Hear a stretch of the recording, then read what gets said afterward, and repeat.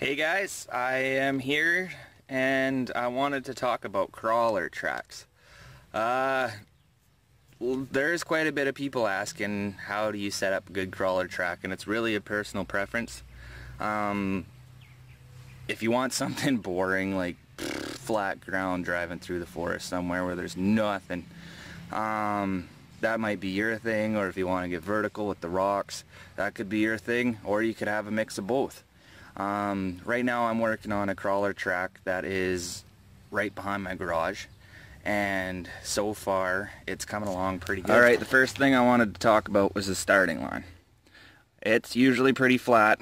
Sometimes you can have them start right on a boulder, try to crawl off the boulder, and it makes it hard right off the get-go. Right here I just have a little 30-degree ramp.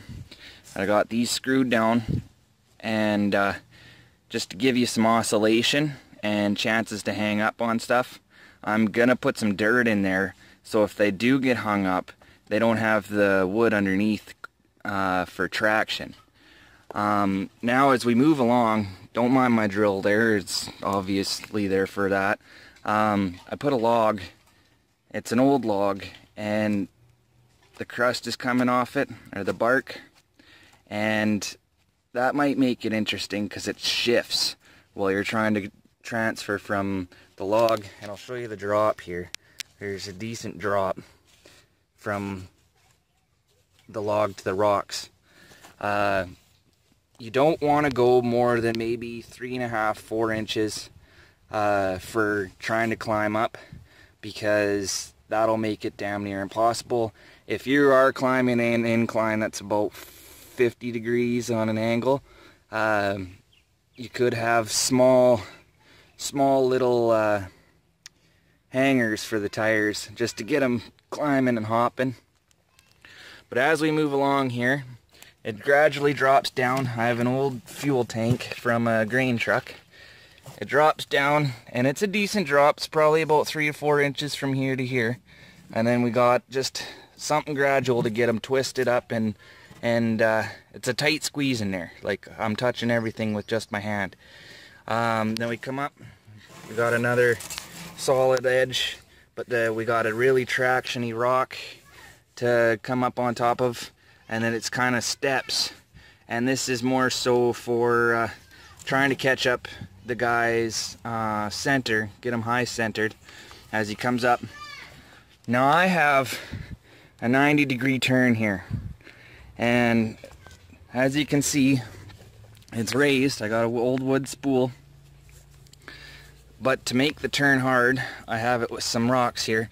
Remember, I don't have too deep of a hang up, just so there is a possible way to turn around up here.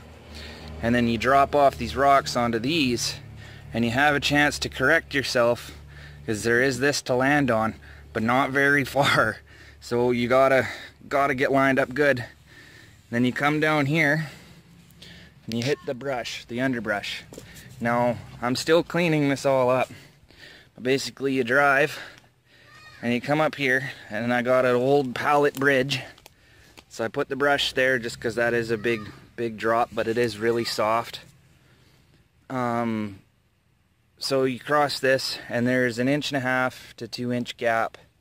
I'd say an 1.5 more so, between every plank, which makes it kind of a bouncy ride.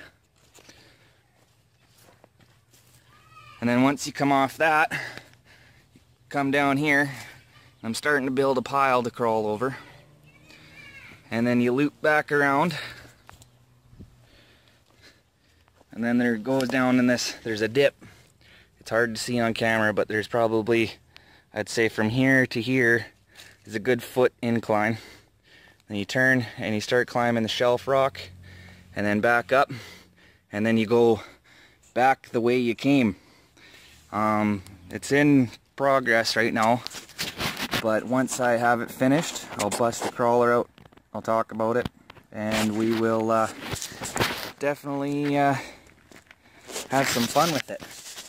Now I'm trying to keep the little trees around the area, just to keep it kind of scenic. So as you can see, it's good camera footage. Good stuff to watch. But yeah, that's what I got so far. Let me know what you think in the likes or in the comments. Smash that like button. Subscribe for more.